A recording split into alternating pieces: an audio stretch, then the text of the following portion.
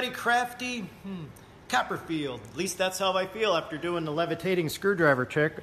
Compressed air and a lot of patience. That's all you need. I'd love to get all 12 of these babies spinning at once. Take it to Vegas. Anyway, got the flyer today. I saw my ugly mug in there. Thanks, Mac Tools. That was really cool of you. I see you got a special going on. They're throwing in a D-Mag magnetizer. Slide the screwdriver through the hole.